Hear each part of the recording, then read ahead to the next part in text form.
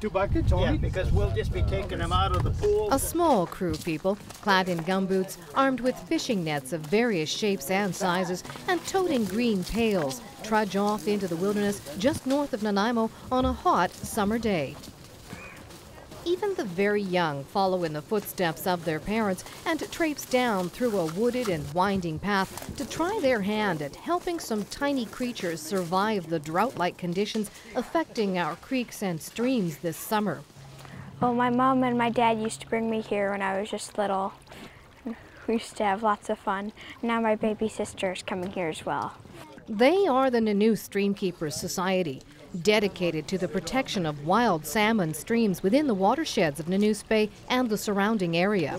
What you got to do is keep the net flat and keep the fish on it. Their main summer activity is rescuing wild salmon fry, mainly coho, that have become stranded in isolated pools along streams that are drying up like Bonnell Creek.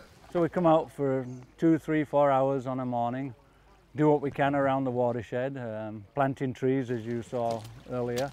In our summer activity, our main one is fry salvaging. Fry salvage involves, when the creeks begin to dry up, we get a lot of coho because, as I said, they spend a year in the creek. They congregate in smaller and smaller pools, and if we didn't, they'd become food for Mr. Raccoon, Mr. Water Ouzel, etc., etc. So we go along and we catch them with nets, put them in buckets in a tank, and transport them to year-round wetted habitat. Otherwise, we'd be losing, you know, those 10 to 15,000 fry every year. Okay, Thomas, just pour her in gently. Bring her right into the water. Since 1999, when we got started, we've saved 143,555 as of last year. We're still counting this year. So it, yeah. So, and there's about, I guess about pretty close to 100 trout. And they range from anything from about that big to a full 30 centimeters. So it's, and we get scalpins and we get sticklebacks and all the rest of it. And we put them in the ponds or wherever we're putting the fish. The Nanaimo Streamkeepers began salvaging fish 2 months earlier than usual this year due to the extremely dry conditions. Coho salmon. This diverse group of people gets together every Tuesday and Saturday morning year-round to lend a hand to Mother Nature. Get a bucket for you, right there. I think it's really fun. It helps the environment. You get to know people around here.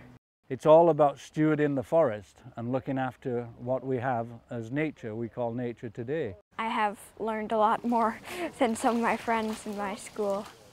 I belong to the Fish and Game Club, Parksville Qualicum Fishing Game, that is. I was in their hatchery program and began to realize that putting brothers and sisters together to make fish is really not a good idea.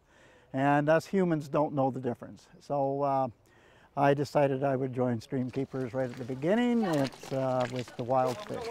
And I think if we connect more with nature, like we have with the guides here, we get more to care for it and we're more gentle with nature.